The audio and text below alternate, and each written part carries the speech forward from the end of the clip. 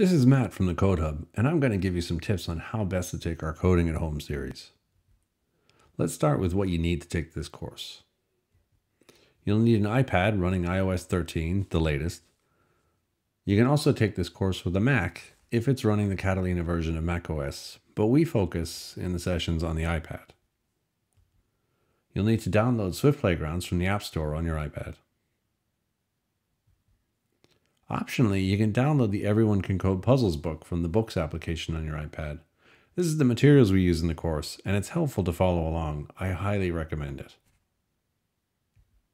Now let's talk about how to take the course. We go live every weekday at 1 p.m. Irish time.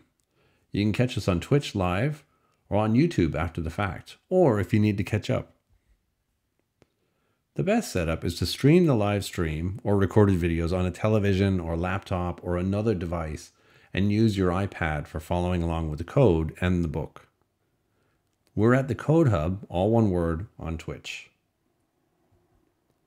And if you search for the Code Hub, quotes included, on YouTube, you'll find the series of videos for the course.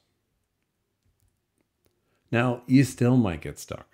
If you do, we have a few ways of getting you connected. You can reach out to us via the discussions board at thecodehub.ie/discussions. We have a few forums set up for discussions of various topics pertaining to the courses. You can email us at live@thecodehub.ie with questions, homework, sample code, you name it. And you can reach out to us on Twitter at thecodehub.ie. We often post polls about what topics you'd like us to cover next. And we send out notifications when we're about to start streaming or a heads up about what we're going to cover that day. And that's it. With those tips, you should be off and running and able to take our course and get underway on your journey to becoming a programmer. Hope to see you on the session soon.